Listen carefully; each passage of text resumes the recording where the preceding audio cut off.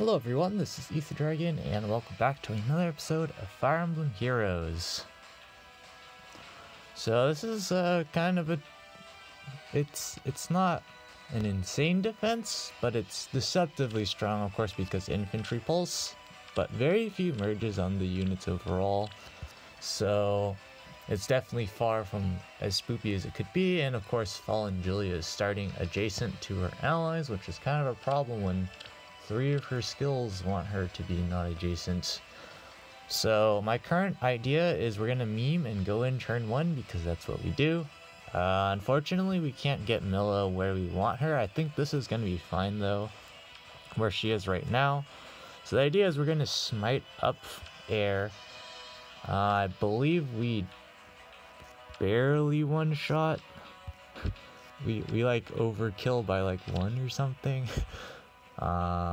Since again Dark Scripture is not active, and so main reasoning for that is this is an infantry pulse team, like I said. So turn 1 Dragon Fang, turn 1 Lunar Flash, and turn 1 Iceberg. So pretty spoopy. The main thing we just have to worry about here is our matchup against Legendary Alm. We can one-shot him trivially, it's just the hardy bearing part of it. We can't vantage him, and so we just have to make sure Nino can actually live him. So for simplicity, we're going to use the stats we see here. We could go to, let's go to 42 defense, whatever, for the calcs. So it's 10 from that.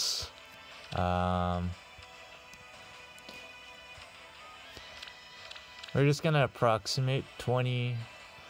Yeah, he definitely can't one-shot Nino. That's pretty expected for Legendary Alm. He has a pretty hard time one-shotting. 1-round KOing is more of his specialty because of Luna Arc. So with Milla's turn wheel, we can inflict isolation here.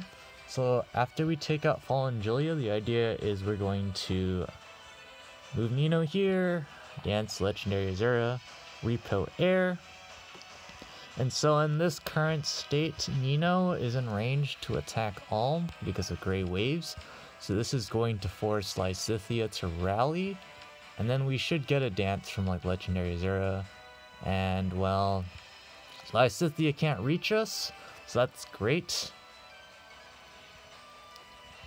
And if something goes haywire, you know, we're doomed. But the main problem is Milla's gonna have to smite here, so she's going to be ending her turn there, and that poses some problems in terms of isolation for future turns, so we do have to be a bit concerned about that. But I'll be back in a second while I think through to see if this is a bad play or not. Honestly, I think at this point, since we're fooling around, we might as well do it. We're doing pretty terrible in defense, especially because of the update. So because the maximum lift we can lose any match is now 60 instead of 40 because we don't have a Triandra, so that's not for this week. So I think it's okay as the turn 1 play. Gets rid of Fallen Julia, who's honestly the largest threat. Lysithea is a threat, but I did do my daily damage calcs, and there's an alternate play we could do, except it doesn't quite work, where we can actually one-shot Lysithea. I believe we get exact lethal +1 or something. Again, the lack of merges, and well, this is one of the more merge units, but definitely kicking in to for this team. Bright Shrine, not too particularly concerned with that, since generally all these units are relatively not too bulky. So let's go for it and get memed on, pretty much. That's going to be the story of this. Now the question is, what do we do with Kaden? That's the real question. And again, we have to put Milla here so we can get the isolation. This will force some things. We'll see if it's good or bad. Worst case scenario, we lose a unit this turn, but I think it'll be okay, trademark. I did compute that correctly, alright.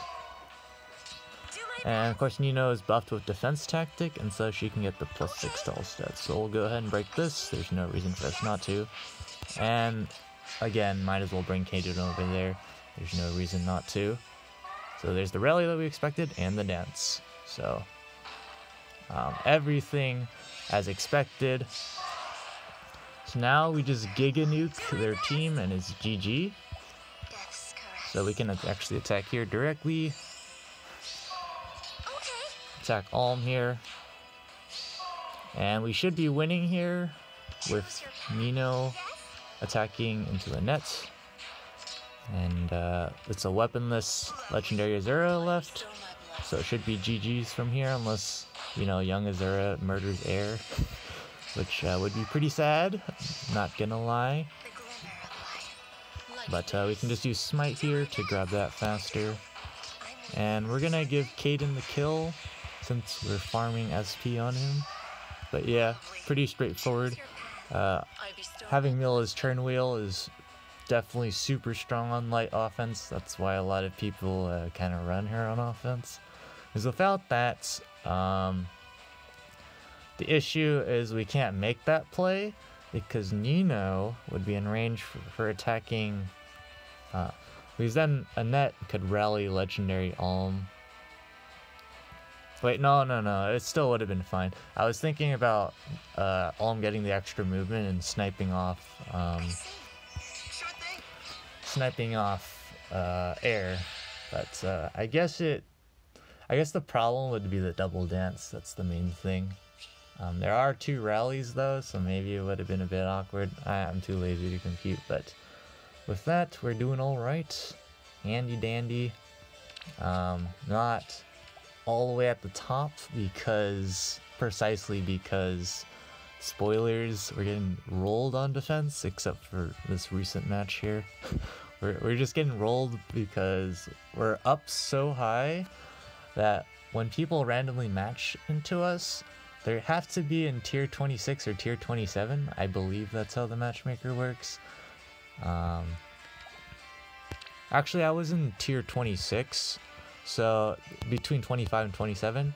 And if you're at this point, that point, as of that time when they matched up, that means you're decent enough, or maybe you got lucky, I don't know. So for the most part, the people up here are pretty competent, and because we don't have Triandra, we can't go back to the normal before update 5.0 where our maximum lift loss per match was 40. You have to have a bonus mythic for that for it to evaluate the same way. But yep, still doing all right though. We've definitely clinched tier 27, so I'm happy about that. That was my main concern. Even though with a plus 195 offense, I can reach over 14,000 lift. It's actually non-trivial to make tier 27 doing what I'm doing with this team, because once you can, for example, say you lose a double match. Say I lost the double match, that's an immediate minus 390 lift. And then that's also a loss of 20 ether, and so if I miss ether too much, then I also lose match 16, so that's another 195 lift.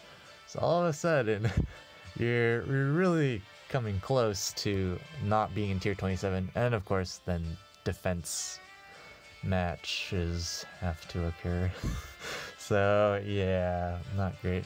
Let's go ahead and watch this one together because I haven't watched it yet. I imagine it's just they weren't ready for specials. Yeah, it seems like it's a Gale Force, but there's a Fallen Corrin, so maybe they're trying to tank pseudo synergy. Yeah, they have their tank here. I'm guessing they made a mistake somewhere, because this looks like a pretty good offense team, if I say so myself. I think the main issue here is, of course, well, no surprise, Bramamond. Legendary Julia, I guess, is the sleeper troll, because she does things, but they probably did something like I don't know, baiting a Fallen Corn seems kind of sus because Legendary Julia just exists. That's already a problem. And she has turn 1 Iceberg, so it hurts. There's no damage reduction. So, they have a nice Bolt Tower spot against my team though. It doesn't help against the Self matchup though, so that's kind of a problem. Yeah, okay. Yeah, I can see where this went wrong. I'm not sure why they would go all in like that. There's no reason to do this. A better play straight up is because Peony's Gentle Dream lets you teleport around the place as well. So you can do some decent hit and run antics. I wouldn't necessarily go for Seliph. Unironically, it's better to go for like Bramamon, for example, especially since attack defense solo isn't active in this spot. Precisely because Seliph doesn't actually do that much damage and his speed's never really doubling reasonably unless it's like this Reinhardt that's debuffed. Seliph's barely doubling him. So in general, Seliph's actually just kind of an infantry pulse bot / trolling people advantage occasionally. So honestly, hit and run off of Bramamon's probably the play. A lot of people do bring Smite or Reposition or something on offense. So typically that's what should happen, but because they don't have Milla on this team, both my dancers can wreak havoc. And Seliph actually picks up the kill. Actually kind of surprised. I know he's red and he's in vantage range with Brazen and he's Ignis up, but you know, damage reduction is a thing. That was pretty close. Nil's actually doing a good amount of damage, but yeah, Bramamon's just gonna clean up, and no matter what Peony does, she can do damage to the Bramamons at least, but Legendary Julia a bit more on the difficult side. So that's a rip. Yep. So yeah, that's just, they went all in like that and didn't quite pan out. I'm trying to think of what they probably could have done better. Likely just hit a smart hit and run, but you do have to be reasonably smart about it, especially if you don't have Milla to at least isolate one dancer.